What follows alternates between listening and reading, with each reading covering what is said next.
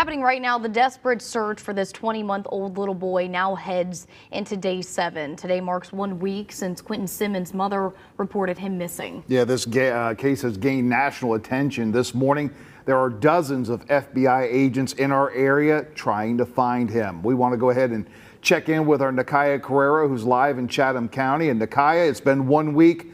So many people are asking about this case. What do we know this morning? Hey, Frank and Olivia. Well, Chatham County's police department has been very tight-lipped since yesterday about, some things they have been finding.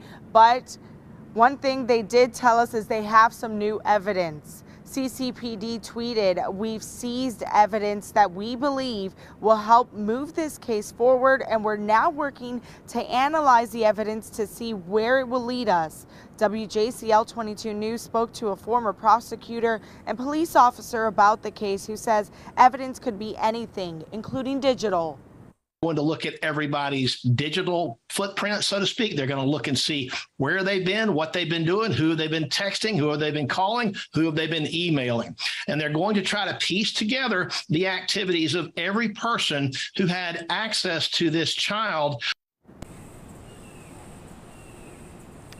He also says, as former law enforcement, every day that goes by, there is a less chance of a happy outcome. But Chatham County Police says they will continue to work to bring Quinton home. Again, Frank and Olivia, we are in day 7 of the search for Quinton Simon, and agencies all over our area continue to work to find this young boy and bring him home to his family.